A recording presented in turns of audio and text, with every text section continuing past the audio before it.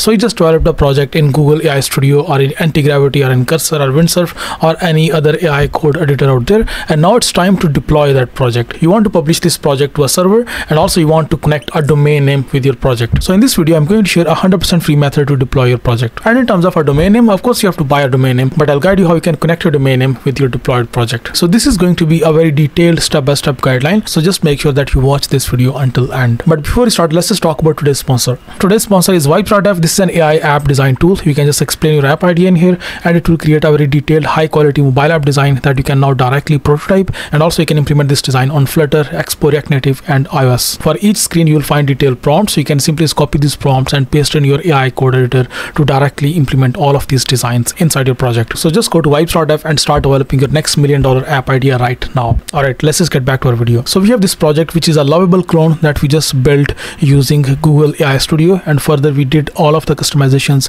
using Google AntiGravity. So right now, as you can see, I have just opened this project inside Google AntiGravity, and this project has some environment variables as well. So we have these two environment variables. Both of these are API keys. The first one is Gemini API key to use AI and Gemini 3 inside our project, and the second one is this publishable key from Clerk to use the Clerk authentication system into our project. So the first thing that we're going to do, we are going to upload our source code on GitHub. So this is GitHub. Just go to github.com and then just sign up and start using it absolutely for free. And here you can just now create a new repository. Simply just click on this top right button, this plus icon in here, then simply just click on this new repository button, and now just give your project a name. I'll just give it Lovable clone, and that's it.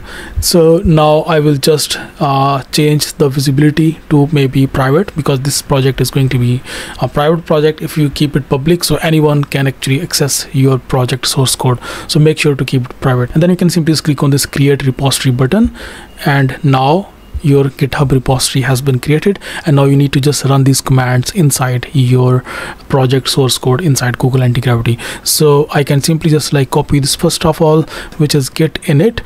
So I am going to run this command, and it will initialize Git inside our project. So I'll just run this command git init, and it has initialized an empty Git repository in here right inside our project directory. The next command that we need to run is this git add and then space and then enter this dot, press enter, and it will just like stage everything for the commit.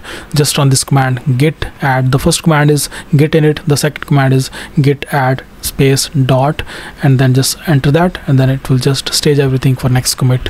The next command is this commit command. So this command actually contains the commit. If you have ever visited a GitHub repository, you know there will be like commit messages for all of the commits. So this is that message. You can just copy this command from here, and then now you can simply just customize your message to anything else. Press enter. The next thing is you need to just now run this command, which will actually connect your project source code, which is locally on your computer, with this GitHub repository that you have just created. So simply just copy it from here, paste it in here, and that's it.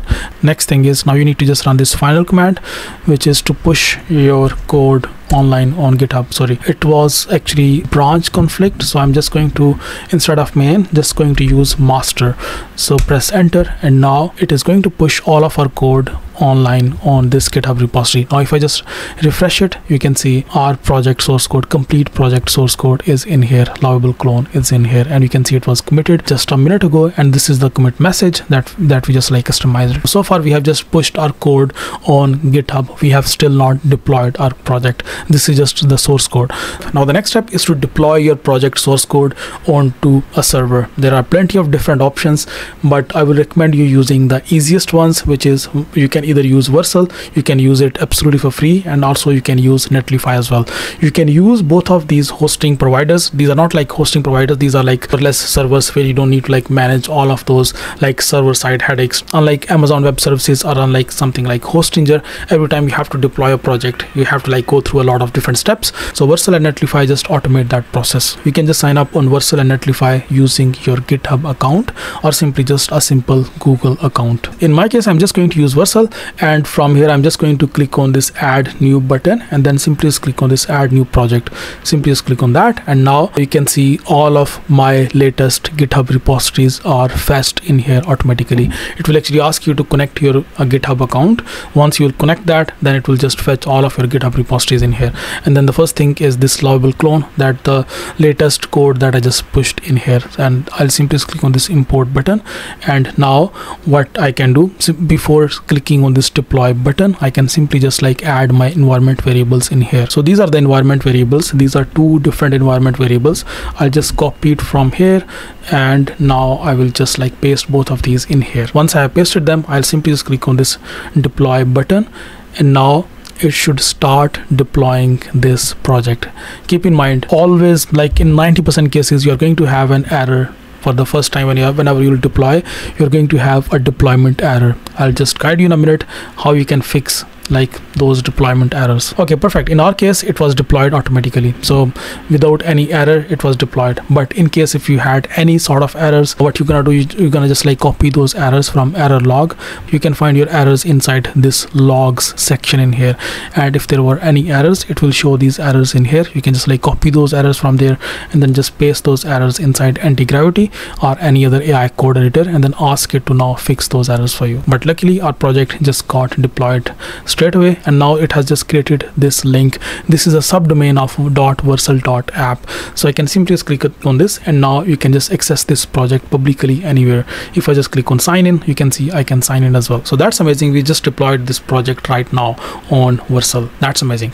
Next thing is, now you need to connect your domain name to this project. So let's suppose if you had a domain name something like, I don't know, openlovable.com or .uk or whatever.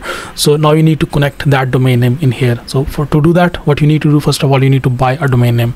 You can either use something like GoDaddy.com or some other domain name providers, maybe something like Namecheap.com, any those sort of like providers, and then you can just like buy a domain name from here for as cheaper as, I think, for a couple of pounds or like a couple of dollars. You can in fact like buy a domain name for less than a pound as well. Less than $1, sorry, because I'm based in UK, so pound is just always. So just find a domain name from here. So let's suppose I just searched for this free Lovable, and let's just see if there is any similar domain name available. So there is free-lovable.com. you can just like buy it for, I think, $0.01. You can just like add it to your cart, buy it, and then simply you can just like own this domain name. Now the next step is to connect that domain name that you just purchased inside Vercel. So to do that, what you can do, you can just like go to your settings, and now you can just like go to your domains section in here, and from here you can just click on this add domain button, and now you can just like enter your domain name in here. So let's suppose I'll just choose this domain, which is invoice.app, that I just purchased randomly, I don't know for what.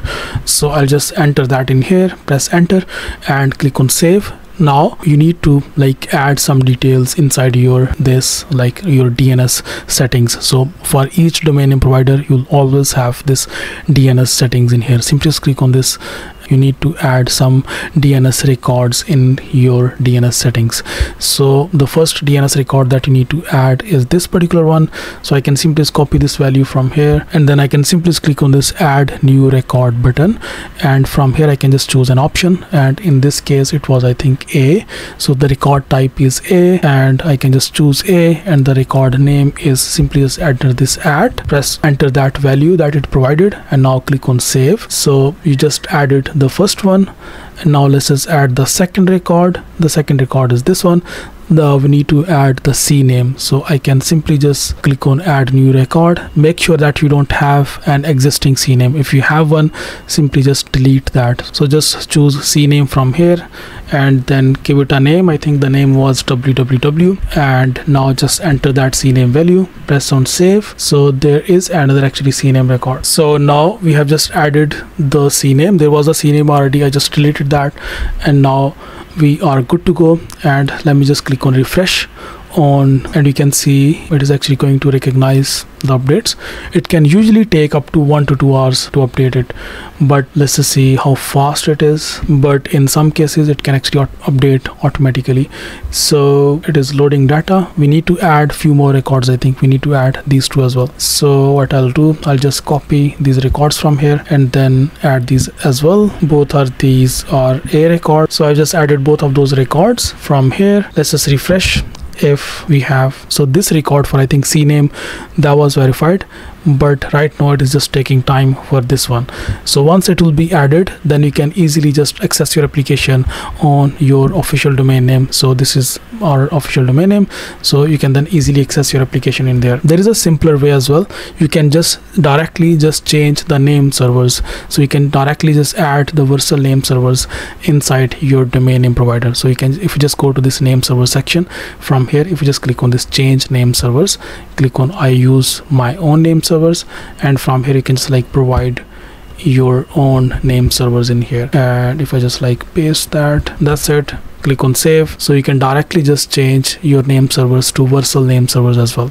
Again, this takes some time to verify. So as soon as it will just verify these changings, you can then directly access your website officially on your official domain name. So this is how you can deploy any project that you just developed. It doesn't matter if you just developed that project using Bolt or Lovable or Cursor, Windsurf, whatever AI code editor or whatever methodology you used, you can directly deploy your project on Vercel Netlify. Just one more point for vibe coders and absolute beginners: you cannot deploy your mobile applications like this. To deploy your mobile applications, you need to buy an App Store account and Google Play Store account. There's a completely different method for that. This method is only for web applications, not for mobile applications. So by the way, by the time we're just like talking, it has already identified all of the updates, and now it is just generating an SSL certificate.